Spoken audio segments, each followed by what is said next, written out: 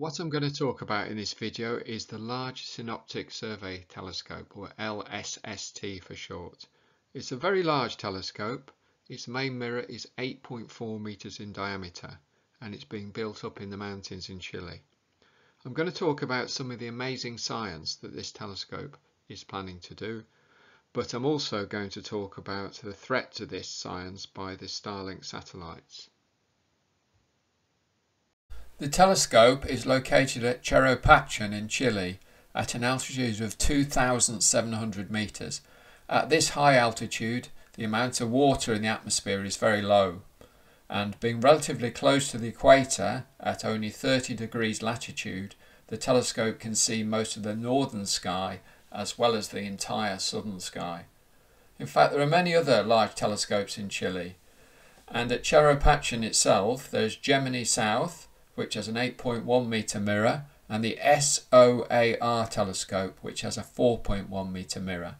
Because of the lack of water in the atmosphere, these telescopes also work at infrared wavelengths.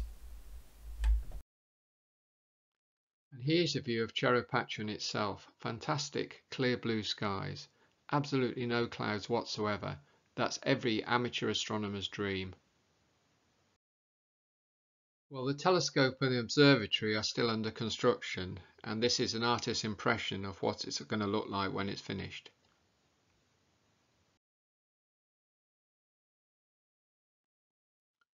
The telescope has a 3-mirror design, which is becoming more common in larger telescopes. The main mirror, M1, which collects the light, is ring shape. It has an outer diameter of 8.4 meters and an inner diameter of 5.1 meters. This gives it the same collecting area as a telescope which had a mirror 6.7 meters in diameter. The secondary mirror is convex.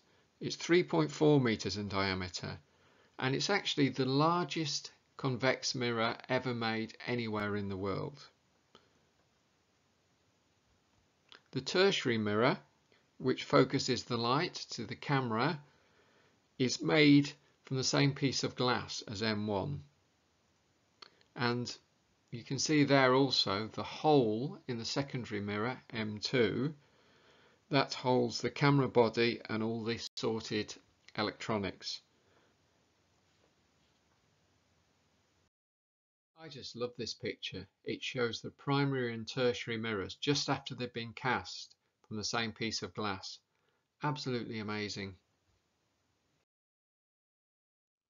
Well, here's the camera. It has a resolution of 3.2 gigapixels. That's 3,200 megapixels. And it's the largest digital camera ever constructed. It weighs almost 3 tons and is the size of a small car. The size of its area covered by its detectors is 3,200 square centimeters, which is an absolutely enormous area for a digital camera. And it's this large detector size which gives this telescope an exceptionally large field of view, FOV, of 3.5 degrees, and that's roughly 7 times the width of the moon. It's the large FOV which enables the telescope to survey the entire sky every 3 nights.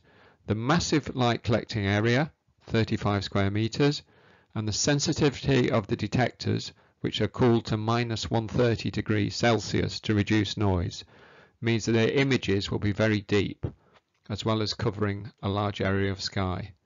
And by deep, I mean you can see very faint objects. In a pair of 15-second exposures, it can detect compact objects of 24th magnitude. That's roughly 16 million times fainter than you can see with the naked eye. So the telescope is equipped with filters to restrict the wavelengths of light coming in to a particular range. In the table there, the numbers are given in nanometers, and for interest, visible light has a wavelength range from 380 to 740.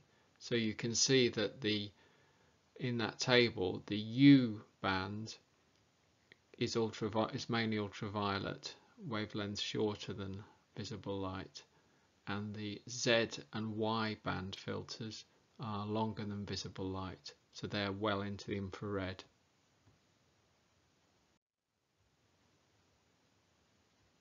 Now the telescope has an automated filter changing mechanism, which you can see in this animation, and the beauty of this is it greatly speeds up the amount of time it takes to switch from one filter to another. Without this, it would take a considerable amount of time to move from one filter to another. The LSST follows on from a long tradition of sky surveys which date way back to 1780s, when Charles Messier catalogued 110 faint objects, and he'd taken these with his small 4-inch telescope in Paris. That's an instrument which most amateur astronomers would have a bigger instrument than that today. Other notable sky surveys include the Palomar Sky Survey, which was done in the early 1950s, and the Sloan Survey, which was started about 10 years ago.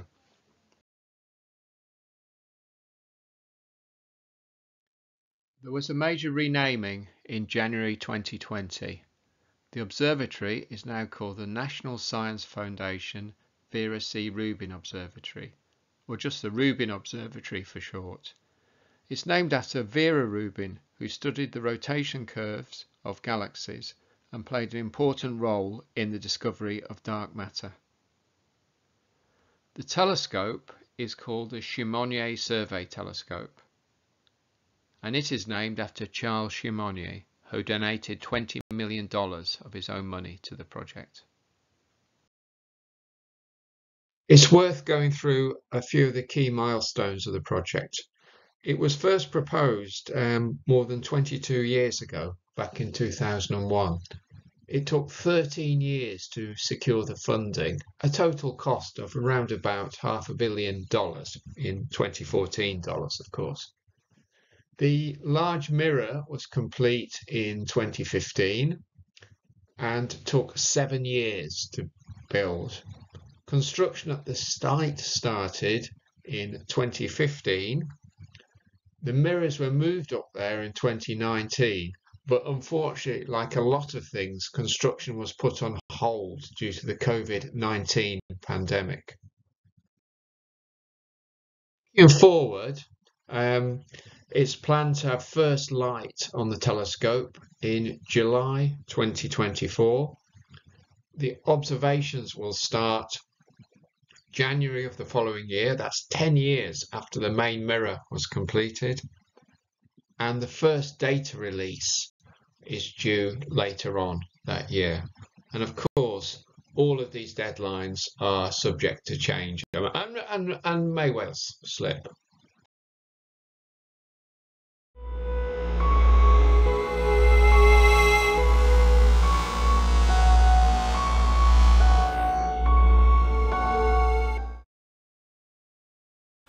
One key scientific objective is to understand more about cosmology, to find out more about dark energy and dark matter. It can measure weak gravitational lensing, where light from distant objects is bent around a massive nearby object, changing their size and position. A large statistical survey is ideal for showing this effect. There's an unevenness in the distribution of galaxies caused by oscillation in the early universe, and this means that galaxies are more likely to be found at a distance of roughly 500 million light years from each other than if the distances were truly at random. When a white dwarf explodes in a Type 1a supernova, it releases an enormous amount of energy in a short time, totally destroying the star and blasting a cloud of plasma out into space. Because the detonation of the white dwarf occurs at a particular mass, all Type 1a supernova tend to have a similar maximum brightness, although this varies a little. The American astronomer Phillips derived a formula to accurately estimate the maximum brightness of a Type 1a supernova based on how its apparent brightness declined over 15 days. Once the absolute brightness of a type 1a supernova is known, its distance can then be calculated from its apparent brightness. This is vital for cosmological studies. Another scientific objective is cataloguing small solar system objects. Amongst these are near-Earth asteroids, where by cataloguing we mean not only their size and position, but by the change in the position, work out their orbits as well. This is of particular importance because potentially some of these objects could pass close enough or even hit the Earth, causing massive damage.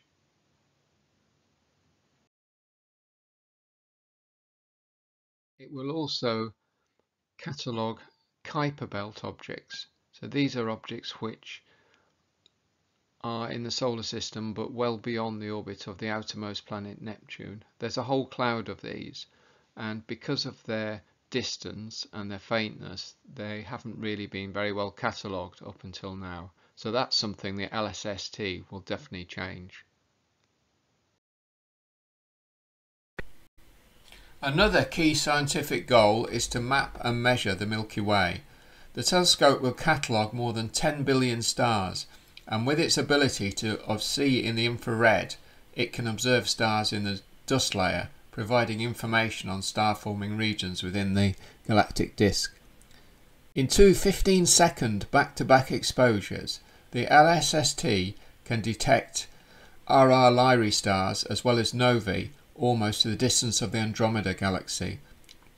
These objects are standard candles whose absolute brightness can be determined. Comparing how bright they are to how bright they appear gives an accurate estimate of their distances, and with that knowledge the extent and structure of the galaxy can be measured. The LSST will enable astronomers to study a large number of objects which change rapidly in brightness over a relatively short time. These so-called transient optical events include novae, supernovae, objects associated with gamma-ray bursts, and the change in brightness of quasars. Plus, of course, the exciting possibility of new discoveries.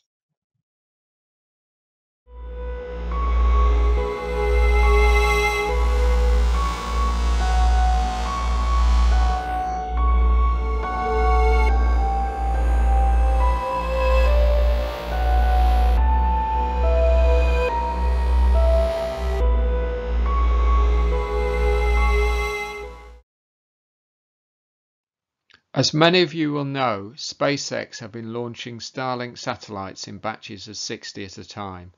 They've appeared as bright trails across the sky after launch before they break up into higher orbits. The purpose of these satellites is to provide worldwide fast internet coverage.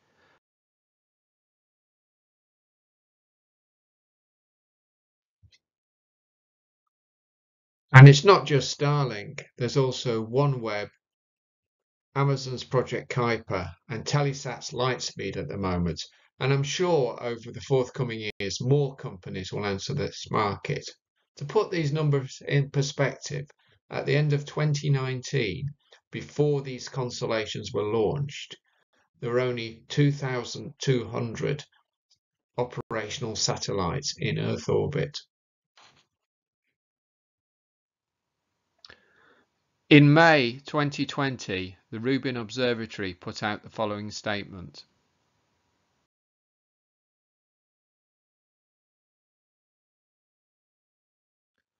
However, despite various reports in the media, at the moment, the most accurate thing to say is that the effect of these satellite constellations on the LSST isn't known.